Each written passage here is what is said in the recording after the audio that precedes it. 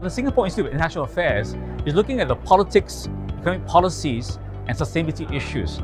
And tech and the digital economy is a confluence of these many concerns, especially with the American-China competition, in fact, almost a conflict. This is not just about the South China Sea. In fact, much more importantly, it's about technology and trade, and this could turn really negative.